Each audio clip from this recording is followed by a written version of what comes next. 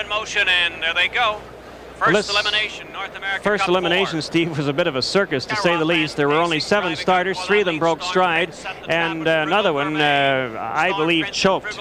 As they leave the gate here, the Storm Prince horse on the rail didn't look good gated. He made a break here and scattered them, took himself out of the race, and caused quite a bit of confusion behind him. 3 of them did manage to get around him clearly, and he gets out of the road. Now, the 4th horse at this point, with the white shadow roll that's just avoiding him now, is Marvel.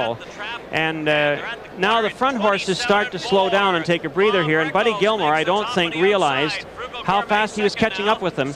And at the same time, Tommy Houghton did, and he moved from 5th, forcing Marvel to be boxed in right here. Now watch it carefully. The close-up will show that Marvel's mouth is wide open. See it right there?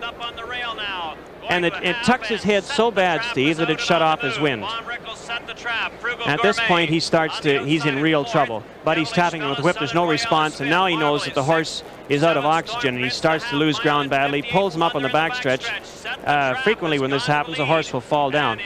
At the half, Set the Trap, the Ohio horse rushed up to get the lead, and really, based on the trip he got, he should have hung on to win it.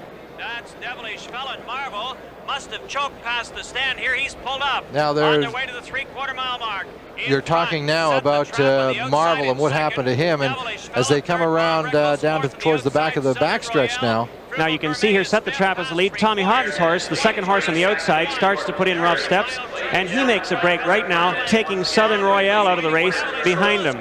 So the other 3 horses get in unbelievable lead here. And Frugal Gourmet is a trip horse, and he got the trip. Look at him, he's pulling a ton, and when Trevor Ritchie turns him loose, does he ever fly by them? They've got a 16th to go here right now, and he just brushes by them. He's pacing very fast. In elimination 1. He's one of those horses that with the trip, which he got in the elimination, he could be a factor in the race.